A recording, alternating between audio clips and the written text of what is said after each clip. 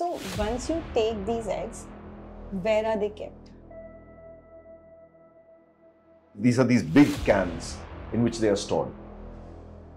According to you, what are the drawbacks or potential risks of getting eggs frozen? These are very common ones of mood swings, abdominal bloating, constipation, little pain abdomen. There is one other thing which people hear of is ovarian hyperstimulation syndrome. That is, when you stimulate the ovaries to make the eggs, sometimes it becomes like a runaway horse. Too many eggs form, leading to certain complications in the woman. Again, thankfully, we've sort of mastered the technique of IVF. Because of these techniques being used during IVF, ovarian hyperstimulation syndrome is practically almost negligible or non-existent. And suppose if someone was doing embryo freezing, then will the process be a little different?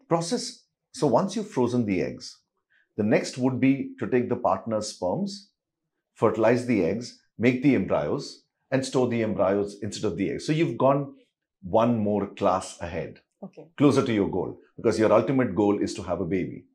Okay. And so overall, you said this process can take somewhere between 10 to 15 days. Yes. Once you start yes. the injections. Yes. And so once you take these eggs, where are they kept? So there are these huge canisters in which we have liquid nitrogen. Okay. So these eggs are then put into straws, small little straws. These straws are put into bigger canisters. Okay. Those canisters are now plunged into liquid nitrogen. So these are these big cans in which they are stored. And they're stored in the clinic here? They are stored in the clinic. They don't require any electricity or any special premises per se. Okay. They're just kept there. We have certain monitors dipped inside the liquid nitrogen to monitor the temperature and the depth of the liquid nitrogen. And these liquid nitrogen canisters are continuously refilled over periods of time. And how secured are these? Because I've always wondered, what are the chances of getting mixed with someone else's eggs? Okay. Can they be destroyed? So how safe are they? So two questions. One is about the mixing and about the destroying bit. Yeah. So about the mixing bit, yes, it is possible across the world, not just in India, even in the developed nations and the technically advanced nations, it's happened that the gametes have been mixed. Okay. But over the years, there have been certain methods which have been put in to practically negate the chances of such a thing happening. So what is called as a double witnessing. Okay. So for every procedure which is happening, there is always a person standing behind and kind of rechecking what you're doing. And there are these small little ways of doing things. For example, if there is one egg collection happening, only one egg collection will happen. Okay. You won't have two happening at the same time. And there is a name calling which happens. Mrs. X, Mrs. X, Mrs. X, Mrs. X, Mrs. X.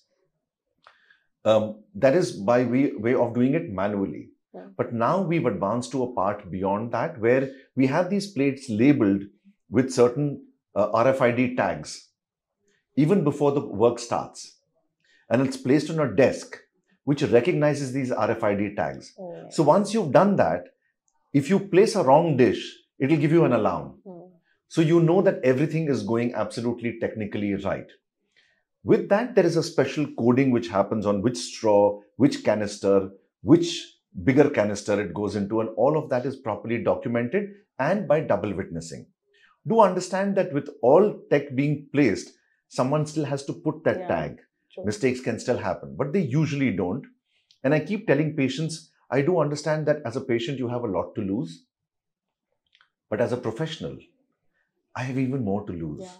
Because if a problem happens, that's the end of my license. Sure. And that's the end of my life and career as well. So, which is where embryologists get trained for years together before they get into a process. And luckily for me, my wife is my embryologist. Oh, nice. She definitely wouldn't want anything happening to her husband.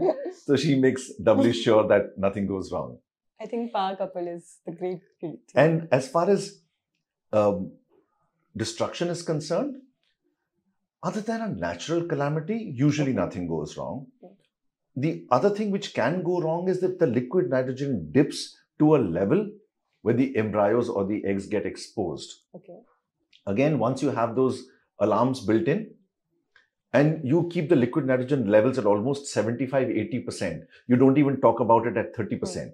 So at 75% itself, you get an alarm and it's replenished. Okay. So doesn't happen. Oh. So it's pretty safe. It's it pretty sounds safe. like. Yes. And for how long can you store it? As of now, we don't know. But the longer we are storing it, the longer we are realizing that it can be stored for more. Oh, really? So 10-15 years, very easily. Wow, that's interesting. I thought probably a few months. No. Because we've all seen those science fiction movies where, the astronauts go into that little capsule and they wake up after maybe 1,000 years or 500 years, absolutely refreshed and young as ever. This is what happens. You're placing those eggs in suspended animation and they wake up just the way they were when they were frozen. So it's whether it's 1 hour, 1 day, 1 year or 10 years, it's the same. Wow. So that's interesting. So are you trying to say that once the eggs are frozen, a woman can have a baby whenever they want? Yes, she can. Technically, theoretically, she can. Okay. The only problem is, we don't know if these eggs are going to be able to give you a pregnancy necessarily. So there is no guarantee for these eggs to get pregnancy, right? Yes. I'll explain a little why. Yes. Today, if, say, someone comes in for an IVF and says, Doc, take out my eggs. Can you give me a guarantee that in one collection of eggs, you're going to be able to give me a pregnancy? Unfortunately, IVF has not advanced to a point where we can guarantee a pregnancy from one egg collection. But for this young woman, God forbid we fail to give a pregnancy out of the X number of eggs we've collected, we always have the advantage of collecting once again. Yeah. But here is a woman who collected at 25 and is coming back at 45. And hoping in her mind, or probably reassured in her mind, I'm going to get pregnant. And if that one crop of eggs has not managed to give her a pregnancy, we've already missed the bus. Yeah. We can't collect eggs from her anymore. So roughly, if we collect, they say, about 15-20 eggs, at a younger age, you have a pretty decent chance of getting pregnant out of those one crop of eggs. So honestly, it's a little scary now. Because I'm just thinking in my head, as you said, if someone gets their eggs frozen at 25 and at 45, they've already lost the bus. I mean, then what are their chances of getting pregnant? Not very bright. And unfortunately, we are swayed by the West. We do see women in the Western worlds getting pregnant at 40 and 41 and 42 and sometimes with their own eggs as well. What we don't realize is the biological aging in Asian women, and this is documented scientifically, is almost apart by 6 years as compared to their Caucasian counterparts. So what is, 36 for us, or maybe 36 for them, is 42 for us. Okay. So that is the kind of difference. So most Asian women would have difficulty conceiving with their own eggs past the age of 40. So the earlier we freeze it, the better it is. And you'd also have more number of eggs frozen the earlier you freeze it. So basically the chances of success rate is when you freeze it earlier. Earlier, yes. Okay. And is this an expensive process? Yes, it is an expensive process. So it comprises of several parts. The first part is of the injections. They're costly injections. So you'll be put back by almost about, say, 70, 80, 90,000 rupees for those 10, 12 days of injections if we use the best in the world.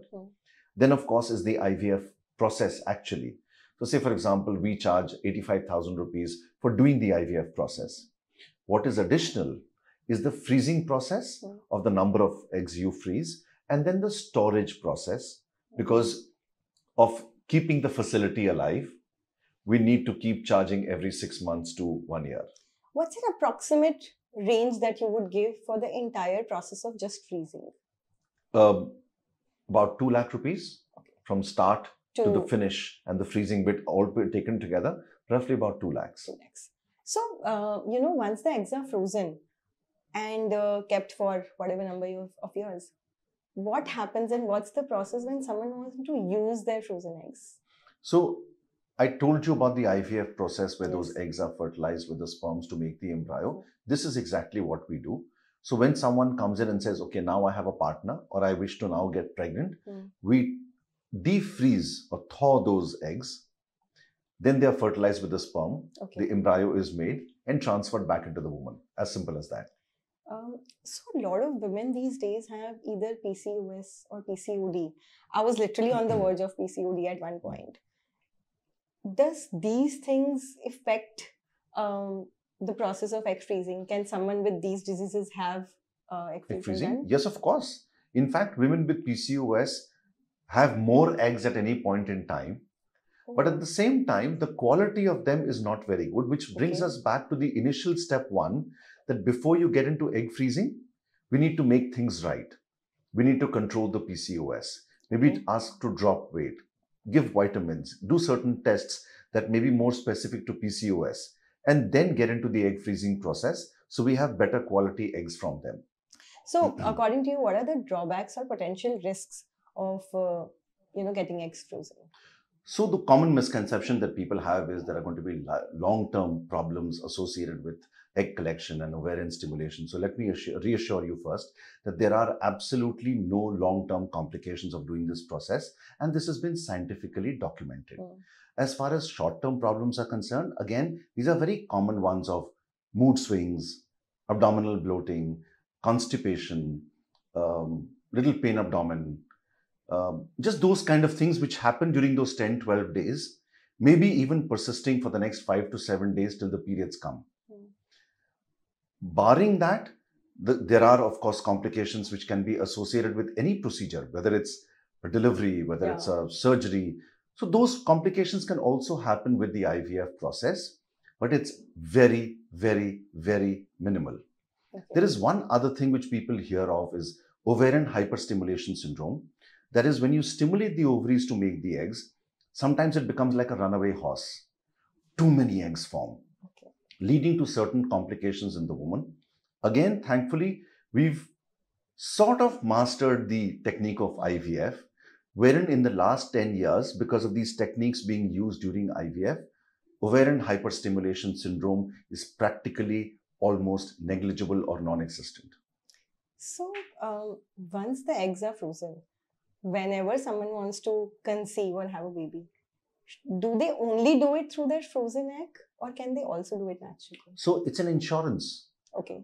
You just hope you don't ever have to use that insurance. Okay. So when someone wants to conceive, we always tell them that there is no reason, even if you're maybe 35 or 38 or 39 or 40, that you can't conceive with your eggs. Give it some time. This insurance will still stay. It doesn't expire. You can always give yourself as much time as you want to, 2 months, 3 months, 6 months, 1 year. If you do not conceive naturally, then you can come back to us and we can use these eggs. Because freezing these eggs has not taken away their natural fertility. They're still making eggs every month. So who do you think will actually benefit from egg freezing and what are the reasons? So there are social reasons, there are medical reasons. Let's talk about the medical reasons first. So unfortunately, some young women also have to undergo certain therapies for cancer. So before undergoing those therapies, they can come back and freeze their eggs because their ovaries may get destroyed by these therapies.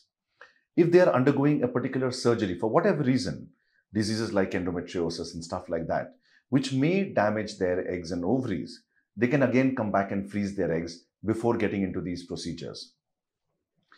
Sometimes, even during an IVF process, where a couple is coming in for an IVF, we've taken out the eggs. Unfortunately, the man is unable to give sperms. Or one day prior to the egg collection, he falls sick. He has fever. We've even had cases of men being bitten by dogs. They're developing jaundice overnight.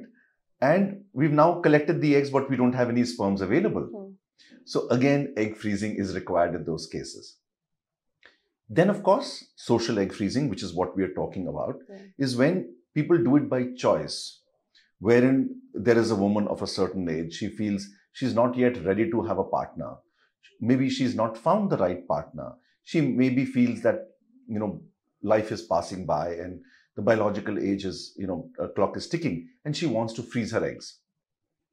We've even had married couples come in where maybe they're still not very sure of them being together, and the woman has actually frozen her eggs instead of converting it into embryos and storing it. So that's basically are all the reasons why one would want to freeze their eggs.